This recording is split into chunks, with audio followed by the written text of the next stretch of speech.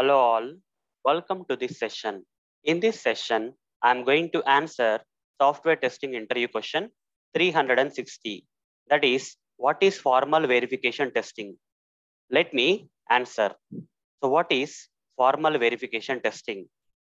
So here in formal verification testing, we use mathematical techniques. Okay. We use some mathematical techniques to check whether the algorithm of the application is built according to the required specifications or not. Okay. Whether the application is built according to the required specifications, the algorithm underlying this application code is built according to the requirement specifications or not. We are going to check using what? Mathematical techniques.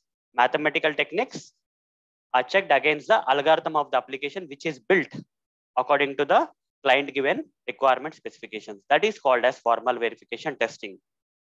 So hope guys you understood what is formal verification testing, where mathematical techniques are used to check whether the algorithm of the application is built according to the requirement specifications. So that's all for this session. In the next session, I'm going to answer another software testing interview question for you. Till then, see you. Bye bye.